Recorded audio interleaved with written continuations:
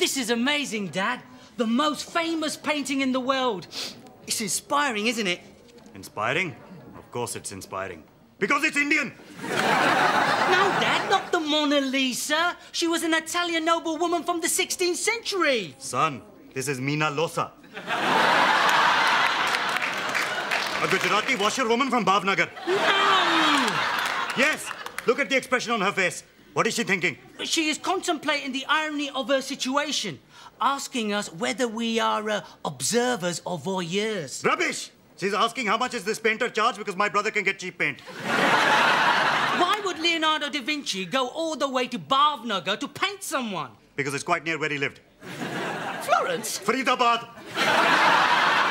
Leonardo's not Indian, Dad. Of course he is, son. Now, look at this one.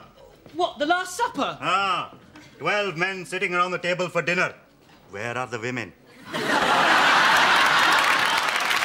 in the kitchen.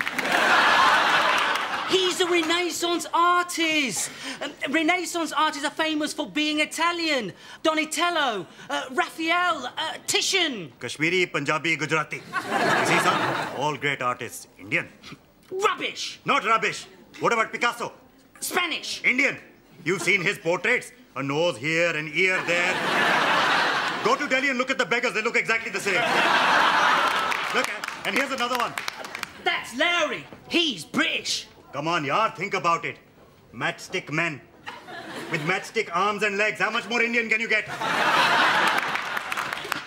What about Reuben? Fat women, Indian. Botticelli. Fat kids, Indian. Michelangelo. The painter of the Sistine Tandoori.